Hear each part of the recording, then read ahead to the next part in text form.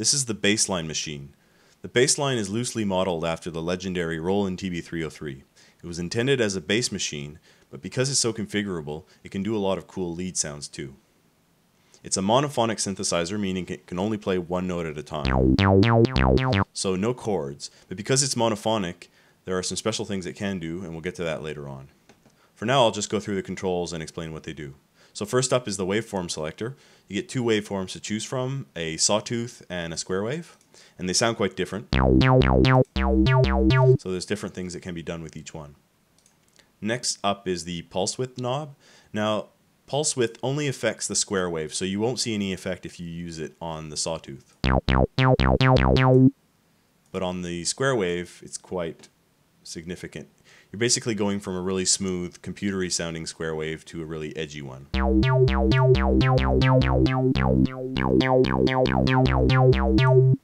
Next up is tuning, and that's a 2-octave range down by semitones.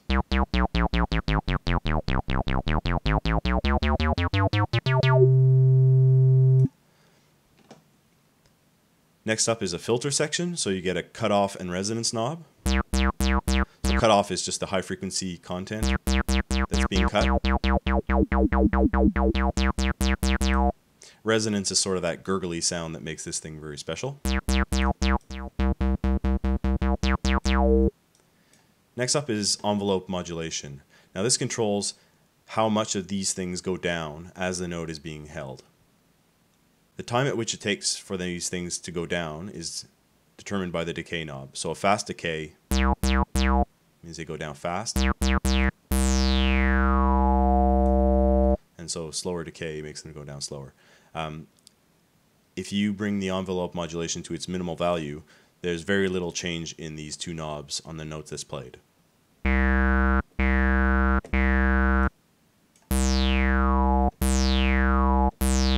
Next up is accent, and I'll get to that in a bit. Then we have volume, which is just basically controls standard output volume on this machine.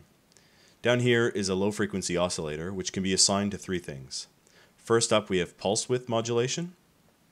So the LFO is basically going to turn this knob for us in time automatically. I'll bring the rate up to something and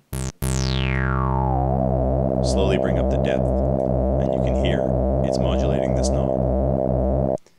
Now, phase you won't really hear unless you're playing it in a pattern. This just affects how the sine wave syncs up in time as your pattern is synced. Next target is the voltage control filter. So the filter section here, this is pretty much having the LFO modulate your cutoff knob.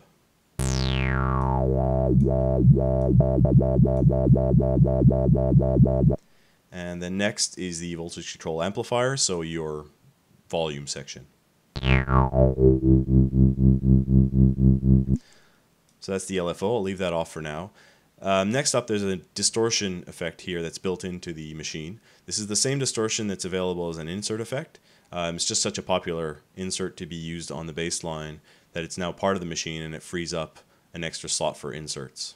So you get your standard overdrive, saturation, foldback, and fuzz. The controls pre's the preamplification level going into the effect. The amount is the amount of effect you want in your signal, and the post is a correction volume to go out.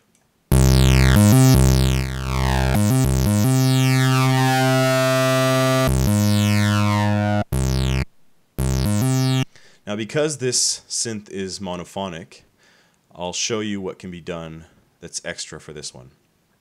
So if you bring up the pattern for it, and I've got a little pattern set up here, I'll set that to play. There's a little bit of a 4-on-the-floor drum kit to help us sync. Now you'll notice you've got two extra note flags you can put on this. One is accent and one is glide. The accent is a little volume boost, and how much volume is boosted is what this knob here controls. So this will be a full volume boost when the note is set to accented, and this will be pretty much just the same as any normal note, which is no increase on the accent. So I'll set that to accent, and I'll play with the accent knob. You'll have a look.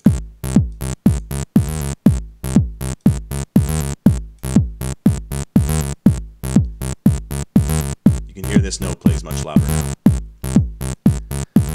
Next up is glide, and that takes the attack off the note and makes the pitch change smoothly between one note and the other.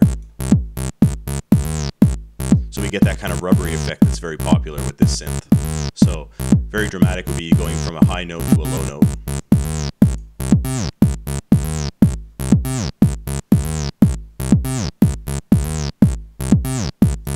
That's pretty much it. That's a typical use for BassLine. If you've got your knobs set up, you can save this as a preset, same as other machines now.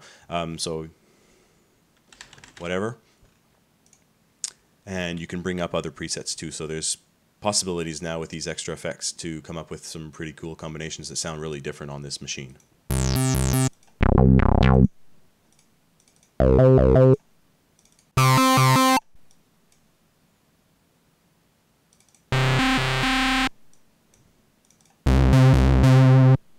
That's it for the BassLine.